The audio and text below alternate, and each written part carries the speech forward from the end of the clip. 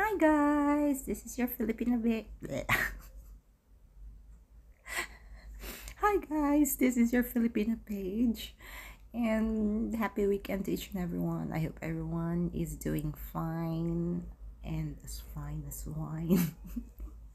I know I've not been doing a lot of videos right now. I've been very busy at work, afternoon shifts till 11 in the evening, 3 buses a day. It's like too much. And yeah, I have health issues regarding my pains, body pains. Anyways, I'll get into divorce issue in the Philippines.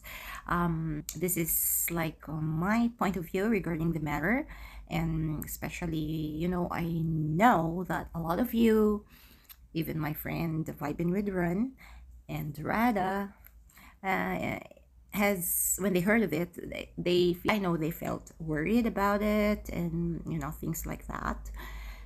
Of course, they will be like, in their mind they will think about the divorce in the West, the situation of marriage and divorce in the West, especially in the United States. Now, before I delve into my personal take on this, let me give you a very brief history of divorce in the Philippines. Now, during tribal, times, pre-colonial times, we already have divorce in the Philippines. When the Spaniards came, it was outlawed during the Spanish period and was officially abolished in 1988 after the Family Code of the Philippines has been ratified. But this really doesn't mean that technically there is no legal way of parting ways for couples. We still have it. We have two kinds: annulment and legal separation. Now, we'll discuss a bit on that later, but I'll just want to say that until now, we still have divorce in the Philippines, but not to non-Muslims. So our Muslim brothers and sisters, especially in the south of the Philippines, Mindanao region, is still practicing divorce. The whole Asia continent, the Philippines is the only country that does not have divorce until this point of time. In the whole world, the Philippines and the Vatican, and I know before that Venezuela, Ghana, and Zambia, two countries in Africa, still doesn't have divorce, or have that divorce has been abolished also in their countries. But you could just research on that. You can Google that. Anyways, but I'll focus, of course, with the Philippines now. So we don't have divorce. It's not legal in the Philippines till this time, but we have two kinds of parting ways or separation. One is annulment, and the other is legal separation. What is the difference? Okay, annulment is, you can also remarry with annulment, but it takes a lot of process and years and money. So usually we always say that annulment is just for the very rich people, so it's not affordable by the mass, and it's very hard because there are really, how you say, a lot of legal proceedings on that. Annulment is getting your marriage null and void, which has different grounds and different types actually. So it's a lot of process really, and you can just actually Google it because it's a very big thing to discuss also. And legal separation, the same time, it's just like in the court, you will settle that you will not live together in one house, or you will not cohabit. You'll just separate as couples, especially with regards to properties. So, because when you get married in the Philippines, all the properties that you obtain during the marriage, during your togetherness, it's what you call conjugal property. The owners are both the husband and the wife. So that's important. In the annulment, you will also discuss that together with the custody of the children and blah, blah, blah, blah, a lot. You can just Google both, okay? Now, oh my God, I don't know where to start actually, because this is very, very big. It's very hard for us in the Philippines, especially for those who really needed to separate. It's not the same as in the West, in America, for example, or here in Europe, where I am right now, that you can just simply say, okay, I don't love you anymore, I like another one, or you can just create alibis or excuse, and you can file divorce and then approved. No, in the Philippines, the grounds for annulment and requirements will also be, in case divorce will really be officially turned into a law, all the grounds in annulment will be carried on to this divorce law. So it's still not easy. Still not easy. There's a lot of things to prove. You cannot just simply go like in the setting of the Western setting, like, you get bored with your partner and then, okay, you file a divorce, or you can create and have false claims or false accusations. No, you have to prove it to the court. You have to have a probable cause that you really need that separation. For example, if you caught your partner cheating, you just cannot say that, hey, court, hi, I'm here to divorce my husband because I caught him cheating. How do you know that he's cheating? I saw him with another girl eating together like this. No, you have to prove it, really prove it with lots of pictures, text messages, proofs and evidences, witnesses. Also witnesses, not one, but two or more witnesses. And if you really caught him or her like really having that or doing that act, then your grounds for annulment or divorce, eventually divorce will really have a very big weight. But then it's not that, even if you do have those evidences, you still have to wait, because the court will determine if it's really okay for both parties and for the kids, not just because I want it. You know what I mean? So it will really be scrutinized based on the family code of the Philippines and other laws of the Philippines.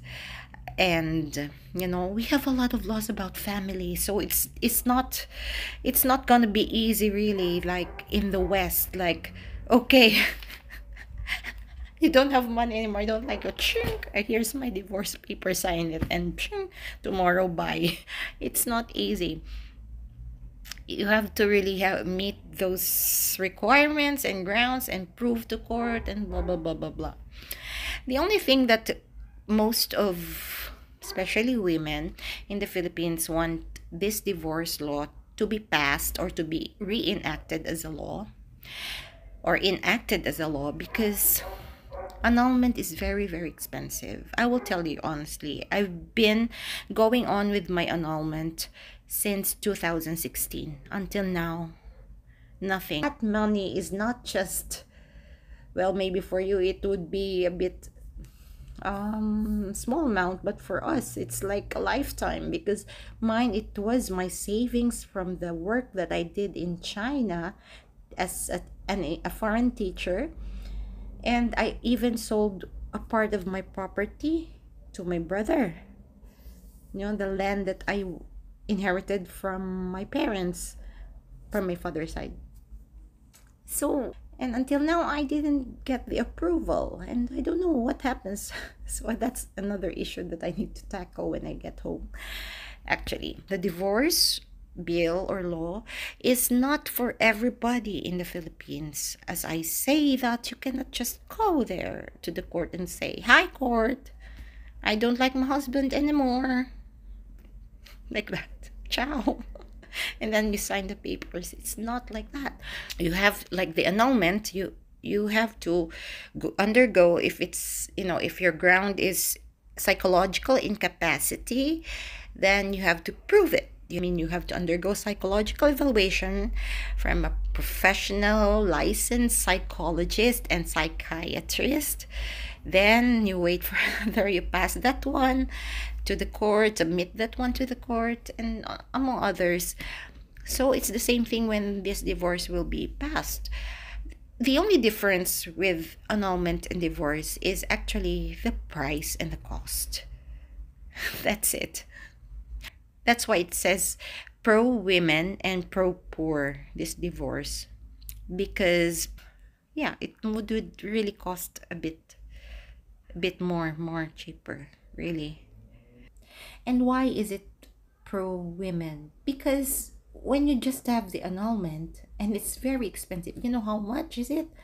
It's 500,000 if you get really a very, very good lawyer, and you want it to be approved right away, or not right away, like, shorter period of time, maybe 2 years or 3 years, like that.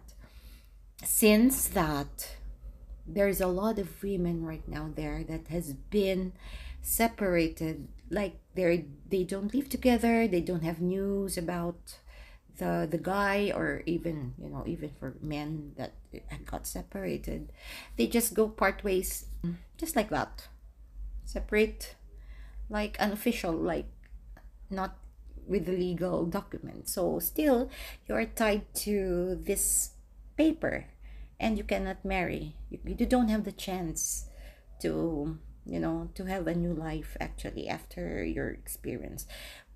Usually we don't want divorce or separation if we are okay. Why would you apply for a divorce if you're happy? Happy to the extent that, you know you're not battered, your husband or your wife is not a drug addict, or have a lot of vices, like, life threatening kinds and sorts. You've seen, you can check on YouTube, there's a lot of cases that the husband or the wife murdered, the family, the kids, these things. It's different in there. There's a lot of women in the Philippines that cannot move on, you see, because for most of the guys there, maybe it would be a bit easy. Maybe they won't really want like marriage, for second marriage, like that, because since our society is very patriarchal, it's already like a national sport. Sorry, I'm not, no hate for the Filipino men and, my fellow Filipinos. It's just that this is reality, and this is a fact that cheating, having mistresses is a national sport in the Philippines. So it's more on the women cannot do that. There are some, but very secretive, very secret, and how you say? Okay, generally it's not really like the women can just go hop on, hop off, and go different kinds. Maybe there are, but very less. But generally, I'm saying, majority, the women will just wait, and okay, it's like this. Even if they are still young, they can't, because first is people with it, like double standards. When guys do that, it's much easier for the society to accept. But when women, even if she's separated, she can't just easily live together or do things like the man. And it's not that we complain about it or really like hate those guys or this the society about this, because that's already a thing, a cultural thing in the Philippines. We accepted that fact and that reality. We are just like fighting for that, for those women who really needs that, because at least it's more legal, or it's more, how you say, you will not feel self guilt, and at least it's more open now, that it's not living in hypocrisy in all, you know what I mean. When there is divorce already, then these women who have these experiences, like really really worst, okay, not just because one time they fight, because they're, what, I don't know, those petty things, it's not going to be allowed by the government, for sure. Because it's always the government, when you have couple issues, they will still try to patch things up, or which is the best way that, to save the relationship or the marriage. But if, like, you are really hopeless it's hopeless to do that, then that's the time that you're going to have the chance to probably, file that divorce. So like mine, the father of my kids has been have a lot of already women, even during our marriage, plus after, and then he has already different kids from different women. So what's the use? What am I waiting for?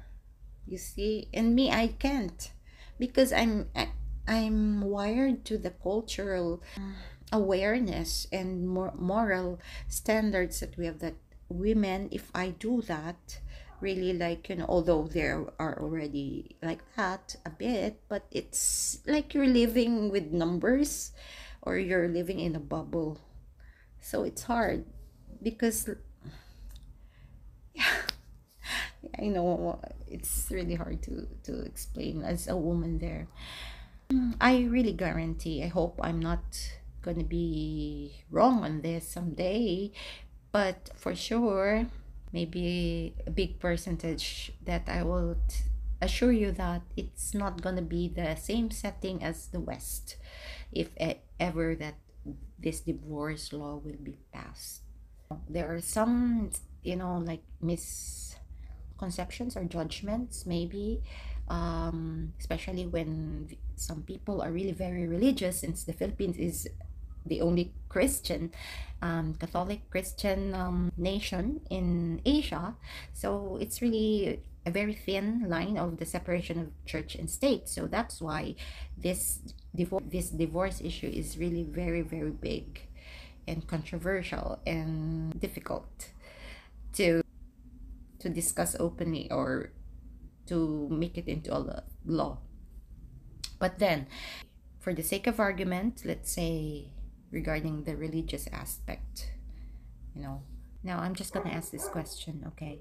Which is more Christian, to live in a house that there is violence, and then kids will grow up always fighting and with all this violence inside the house, or seeing their mom or having affairs also, or the father knowing them or seeing them always drunk and beating their mom, or having different women, like not just sleeping around like that or flings like that, but really mistresses, like living 3 days there, living there. It's different in the Philippines, unless if you're, like our Muslim brothers, and that can have multiple marriages. Which is more Christian? And then you see a lot of news, really a lot of cases that daughters are raped by their own biological father. I've already been separated more than 10 years. And yeah, and that's also the same reason why most of Filipino guys pull away, even if I was still younger and all that stuff, because you're still tied, I'm still tied. So otherwise, if he will force to really be with me, we have to spend a lot of money for this that annulment. And I don't want that, because it's not his responsibility, it's not his obligation. So that's why I've tried to file on my own, so that in case, before, my idea is that I can start really without burdens to my new man, suppose. That okay, I'm serious, okay, but that's what I mean.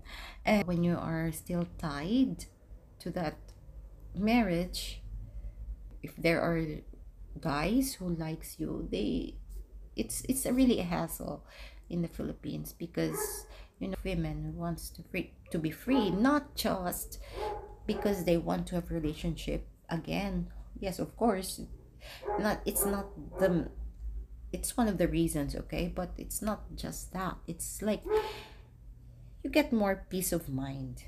It's for lifting up yourself again, whether you will be having a next marriage, or you have plans to get married again, or you have a new, someday will meet a new man or a new woman. It doesn't matter. The point is, you're renewing yourself, your life.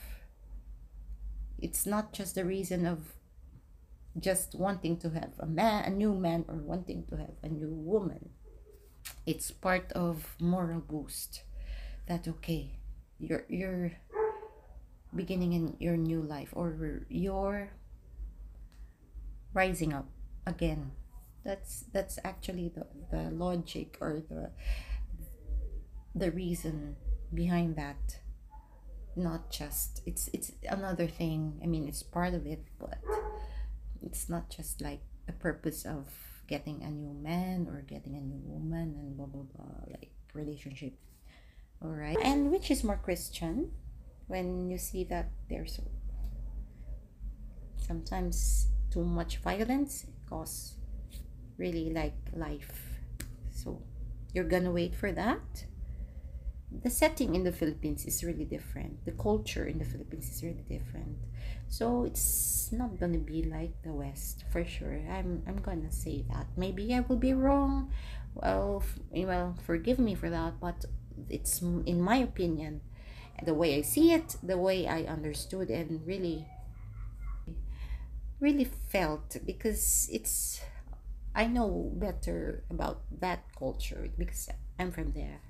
So yeah, hopefully I will not get mistaken. And you know why I'm really like more sure, or in terms of percentage, that it will not be the same, like abused and exploited, because our society, our government is really even our family is really checking us out. So you cannot trust abuse and exploit the laws or whatnot. Well, there are some who abuse, but usually it's not like that West, that they abuse those laws. And we have privileges also, but not like really we abuse that. Those who abuse usually is like those who are in power, in like they go corruption, or they use their power or authority to to do crimes. Mostly it's just like that. But other than that, regarding family issues, we don't, we really don't. It's really seldom, maybe, but not about the purpose of destroying the family structure or the unit of the society, because it's always important for us, and we always have family first. It's always family for us. You know why I'm so confident that it's not going to be like in the West, if ever the divorce law will be enacted? Because divorce has been there in the Philippines since pre-colonial times until the Spanish period. So it wasn't really abused that way. And even until now, we have annulment. And yeah, at the same time, it's for those religious group or religious people that are anti-divorce, I totally understand their sentiment, but they couldn't say deprive, and it's Article 3 in our Bill of Rights, Constitution of the Philippines, that we all have, the right to live life and right to education and all this stuff. So if you're not gonna need it, if you're okay with your marriage and all, so it doesn't really affect you. I mean, this law is just for those who really, really need it, as long as it does not exploit each other, abuse each other. Why would you apply for it if you're happy? And it's not really all of, there's a lot of, the population of the Philippines is really very big, you know. So whether we like it or not, there will always be couples that will separate, even until this point of time that there is not yet divorce, there's only annulment, legal separation, and couples just separate, part ways, like that. Okay, bye. And after trying out, working it out, how many years, like mine, we just parted ways, but we're still, in that marriage. So what happens next? It's like very hard for us to go on with our life, right? And it's not more Christian to do that. It's not more proper. So if there is like a legal document that says it's okay, your marriage has been null and void, then for us it will give us more peace of mind.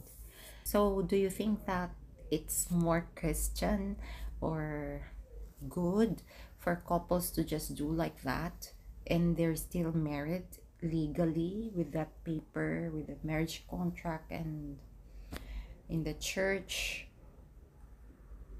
or whatnot? You're always into this biblical reference that what God has put together, no man can put asunder, something like that. Or some, I'm not religious, but I read a lot of those things.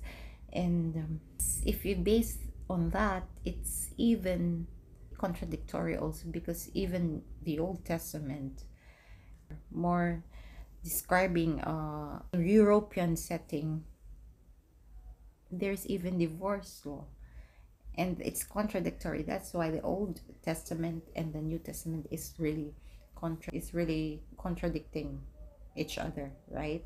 So maybe I would not deal with that, because it would be a very big discussion, and it's like when you talk about religion, it's gonna be never ending. It's gonna be like, everybody will or most people will always be like big argument. Remember that. Okay, I won't say something about oh my gosh. Okay, no, I mean, I respect each and everyone's beliefs, really, whether it's cultural, religious, or whatnot. This is just my personal opinion and my personal stand. So I don't want that I'm saying that I'm influencing others to follow me or to believe things that I say also, or where I stand. We all have free will, but we should also be responsible and respect each other. For my situation, I think it's really necessary. Imagine, oh my god, I couldn't tell you all my whole life story.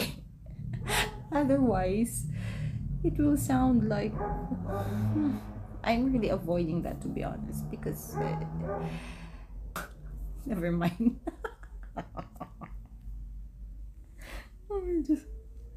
Okay, bye for now. Thank you for being with me. Thank you for my new subscribers.